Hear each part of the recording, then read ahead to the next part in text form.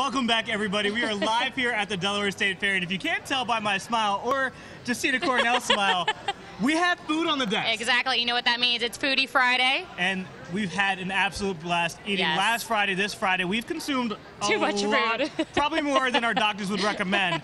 But we actually got a chance to try some unique food at the fair. So check out this week's edition of Foodie Friday with unique food at the Delaware State Fair. In a land of endless fair food, you need to stick out.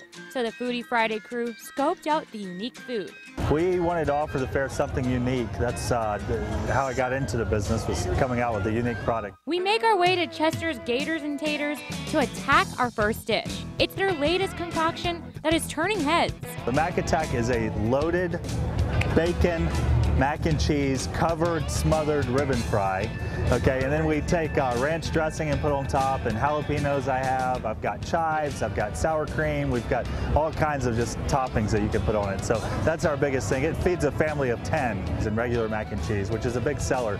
And the other big sellers are ribbon fries. I said, well, why not take our two best sellers and put it together and come up with something crazy? So we took bacon and we added to it and cover it with the bacon, and now we've got a new product. We take our ribbon fries, 2 potatoes, we cut them up, spiral them up, put them on a plate, and then we cover it with the mac and cheese. So that's the first process. The second part is all the toppings. So then we start the bacon and we start the sour cream and the chives and the jalapenos if people want them. So greatness, I would say, and guiltiness at the same time. I feel like this is the ultimate fair food.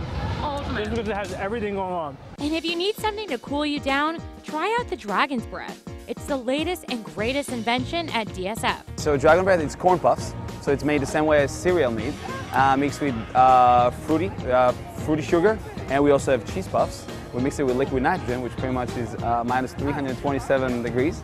And as you mix it, it creates the smoke just like a dry ice pretty much.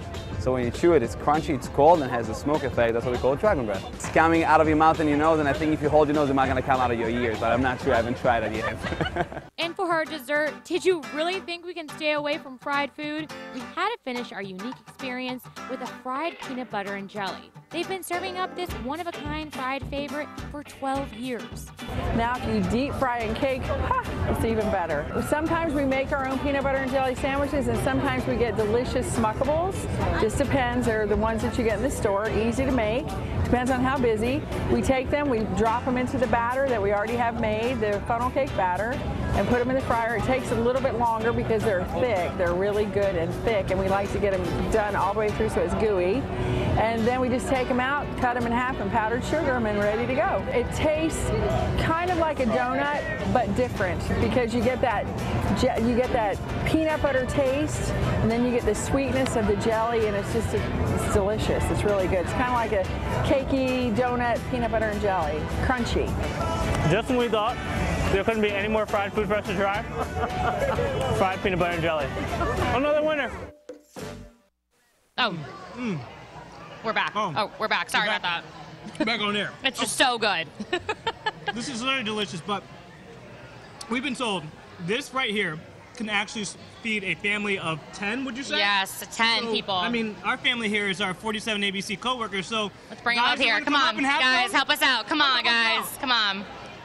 Everyone here. You can have Gene coming from outside. All right, seriously, dig in. Everyone dig in. All right. Now, if you happen to run into anybody that you've seen on Foodie Friday, let them know that you saw them on 47 ABC's Foodie Friday. Guys, how is it? It's amazing. Thumbs up by Gene. Trevor? Amazing. Camilla, you approve? Family approval, I mean, family approval. Bacon, jalapenos, mac and cheese, one more. I can't say this will help you slim down at all or get your beach body in shape. The calories. But I can definitely say it is probably one of the most delicious things here, including everything else that we've tried on Foodie Friday. So again, guys, if you see anything that you like here at the Delaware State Fair, let them know you saw them on Foodie Friday. And also, if you have any recommendations whatsoever for Foodie Friday, places Justina Cornell and I should pick out at, let us know. You can email us at newsroom@47abc.